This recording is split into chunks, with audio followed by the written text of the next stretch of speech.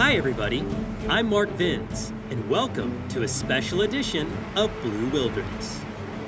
So far on this series, we've encountered some pretty incredible marine animals, but nothing has sparked our imaginations like sharks.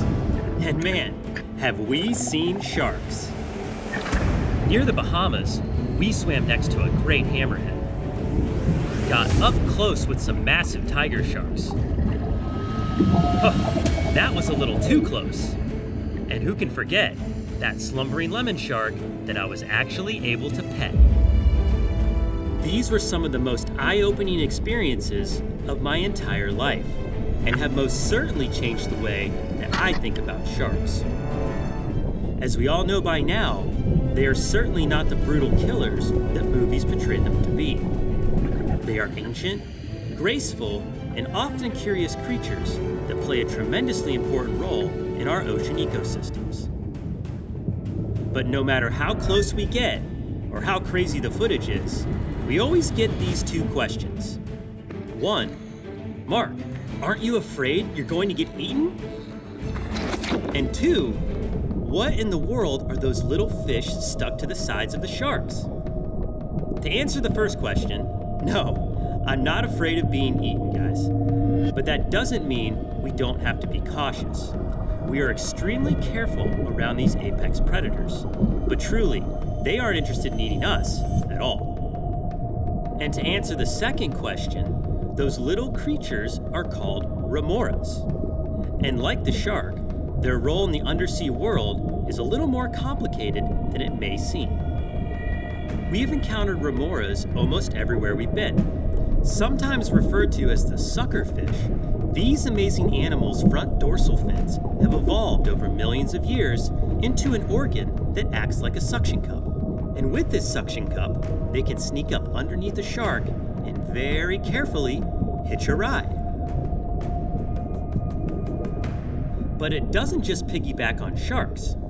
The remora will latch onto a wide variety of large marine animals, including rays, whales, larger fish, and even sea turtles. So you might be asking yourself, what gives? Why do they do that? Are they just lazy? Not at all.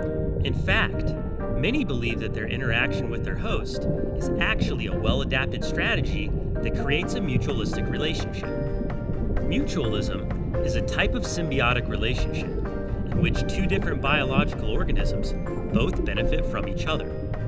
In other words, the shark and the remora are both positively affected by this little arrangement. While the shark will give the remora a ride and easy access to food, the remora in turn feeds off the scraps and parasites found on and around the shark, keeping it both clean and healthy. Now that's not to say that sharks and other large marine animals always love having a bunch of suckerfish attached to them. You can imagine the enormous drag created by all those fish along for the ride.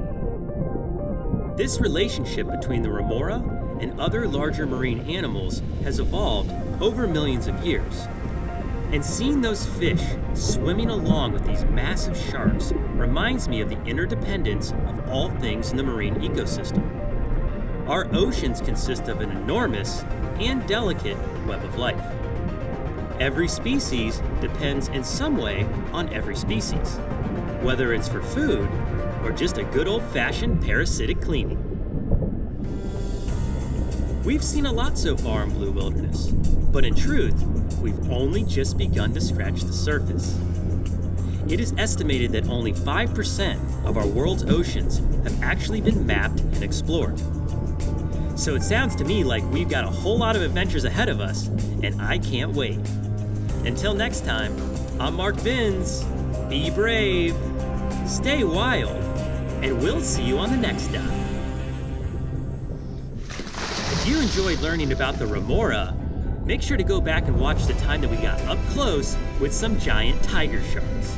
And don't forget, subscribe and click the notification bell so you can join me and the crew on our next Blue Wilderness adventure.